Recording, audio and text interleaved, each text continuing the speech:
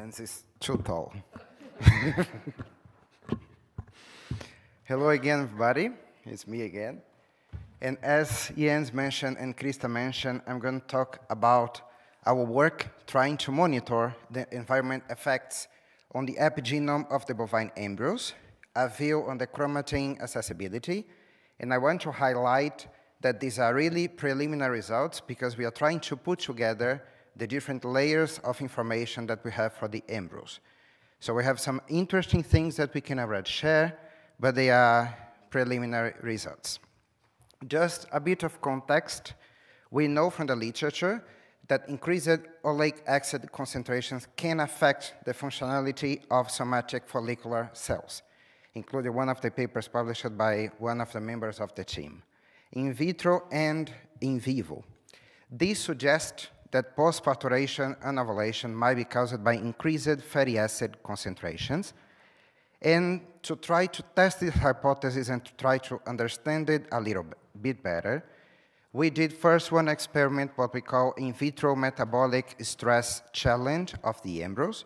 This experiment was conducted by the team of Jens in FBN, which basically from the embryos in the normal medium culture, we have split it on 3 different groups. We have groups which are control and continue with the standard protocol for these embryos. We have the second group where we have 0.2% of bovine seroalbumin, BSA, and we have the third group where we have the bovine serum, 0.2%, plus a high concentration of oleic acid. We wanted to test and see if this concentration of oleic acid has an impact on the open chromatin accessibility on these embryos. Here, it's also important to highlight that we have 4 replicates in each condition, as I'm showing here. And in each pool of samples, we try to have a balanced count for the days 7, 8, 9, and 10 after IVP. So we wanted to make sure that we have a balance as better as we can in each of the pool to do the comparisons after and identify the differential accessible regions on ATAC-seq. We took all of the samples and we used the same protocol as we did for the tissue samples.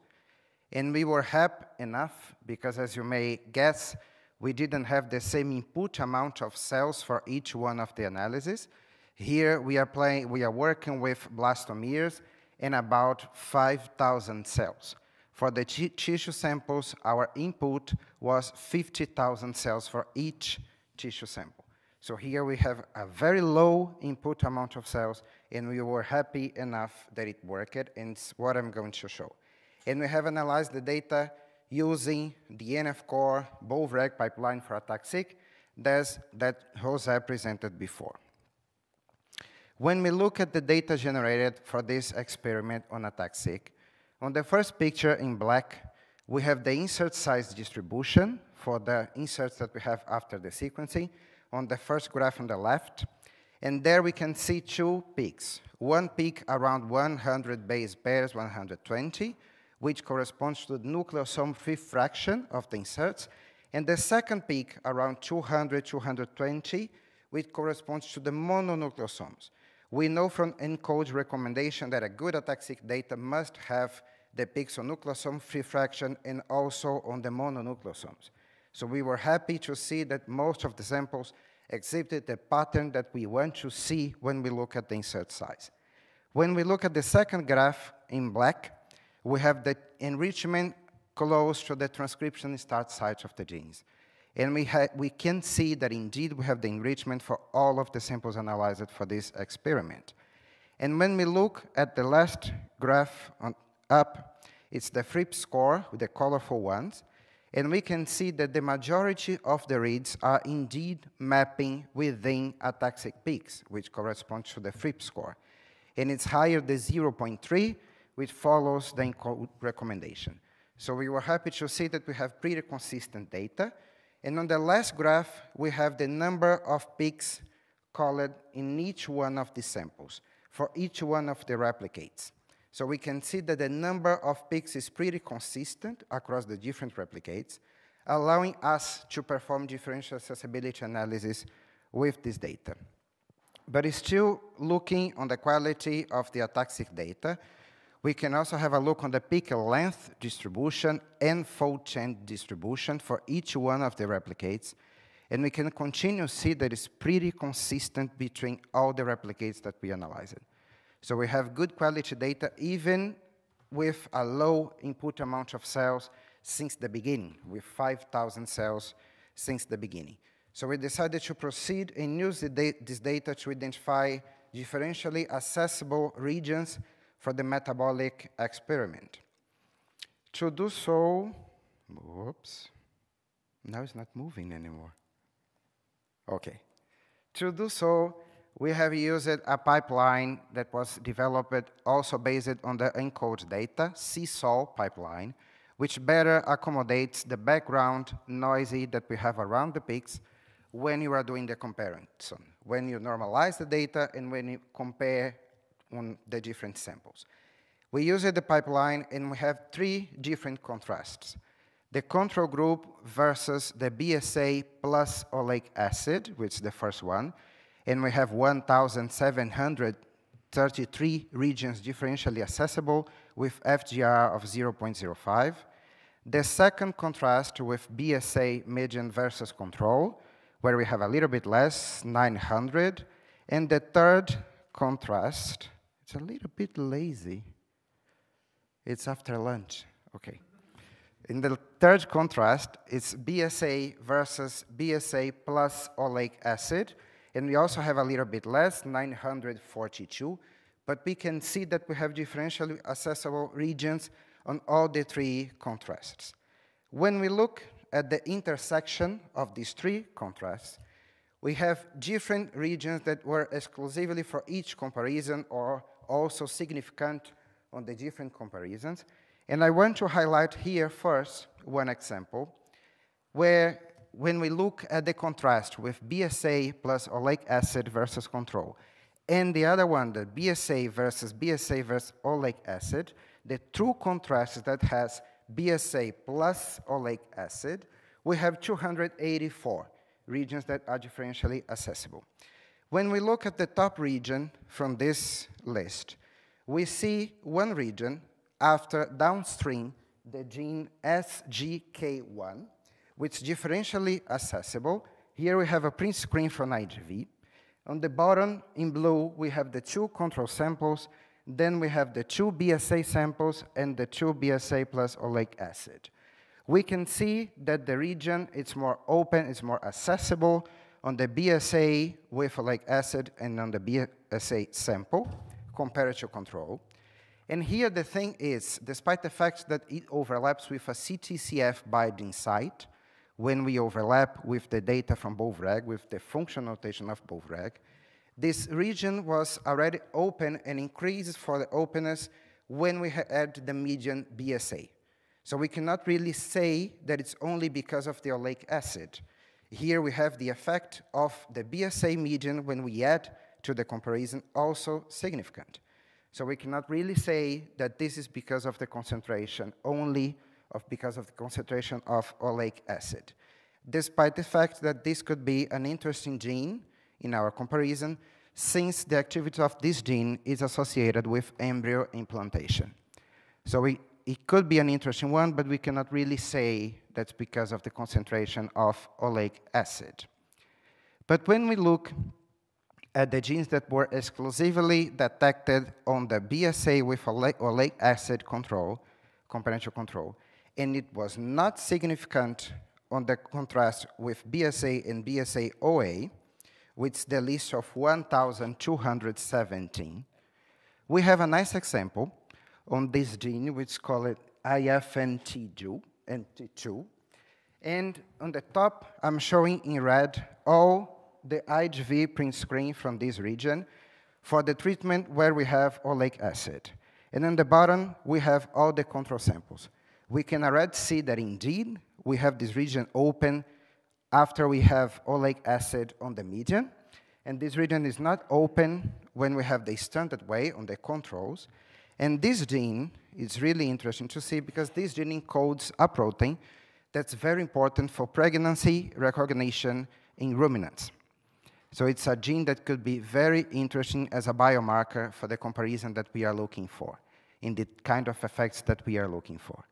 So it's one nice results that show that we indeed have pretty consistent results when we do the 4 different replicates, even using a low input amount of cells on the comparison for the metabolic experiment.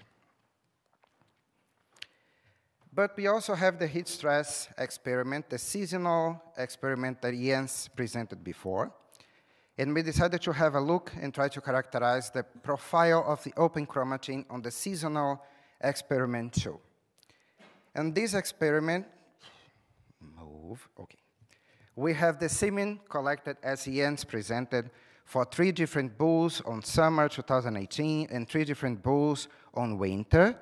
And we have the production of embryos, what I'm calling here F1, but it's the embryos produced with the semen from F0. And we have the production of this embryo corresponding to the semen on the summer, collected on the summer, and the semen collected on the winter. For this comparison, we have 3 different replicates. And in each replicate, again, we're trying to balance to have day 7, 8, 9, and 10 after IVP, to be able to have a well-balanced pool of samples. And we used this information to perform differential accessibility analysis, keeping in mind that we have here 3 bulls, and the semen collected from 3 bulls. So for the first comparison,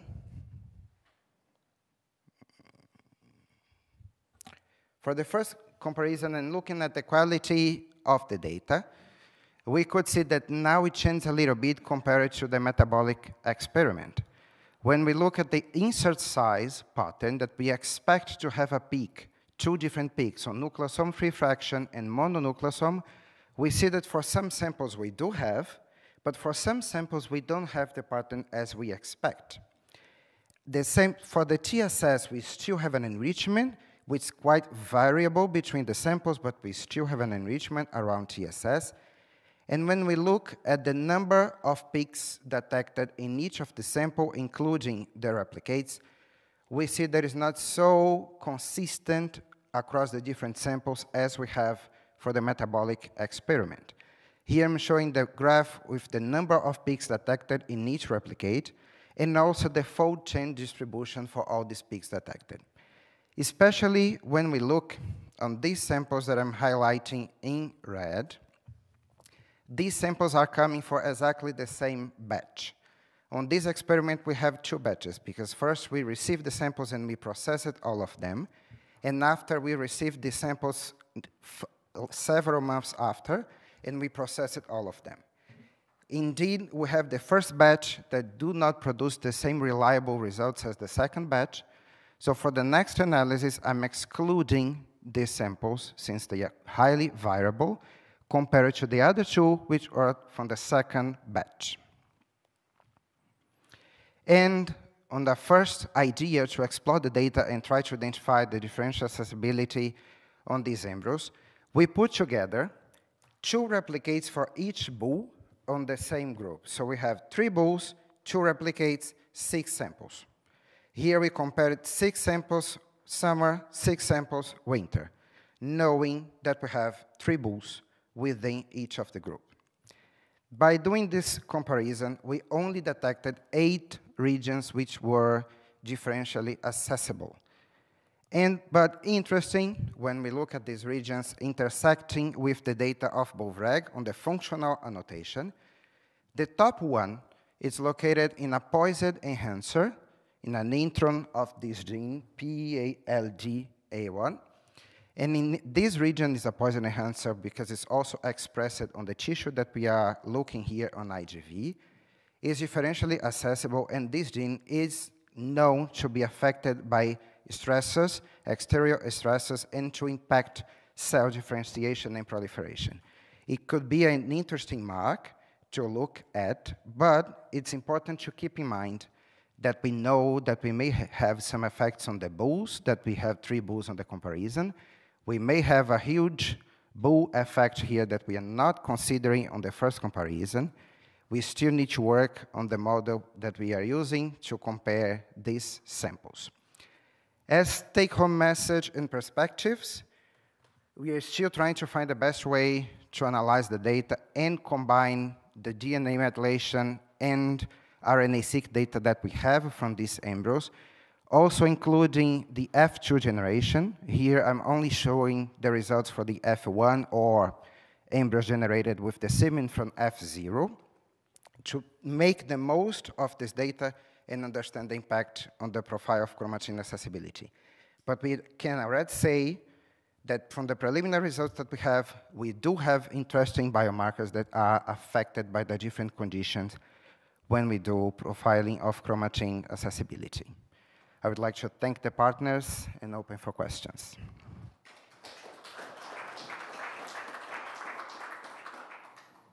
Thank you, Gabriel. There's already one hand up from Jens.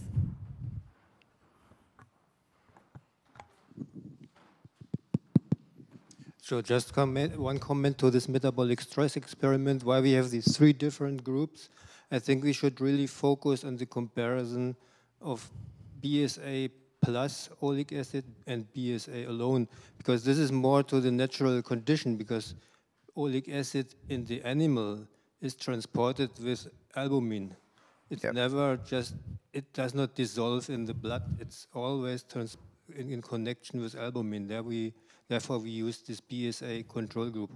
Yes. This control medium here is a medium optimized for in vitro production.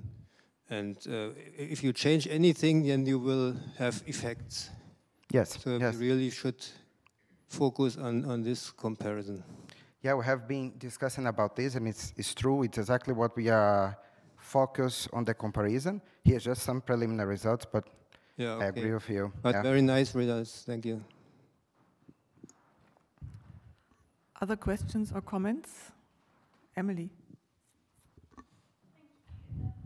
It's really interesting. I was just wondering if there would be any benefit to performing long-read sequencing with Oxford Nanopore, maybe to look at loss of function mutation in the different summer versus winter, and then also generate orthogonal methylation information, maybe. But I don't know if there's enough material or it's possible. Yeah, it could be interesting. It's one of the suggestions to think, but we want to at least, on the first moment, have a look integrating with the RNA-seq data that we have from Costa.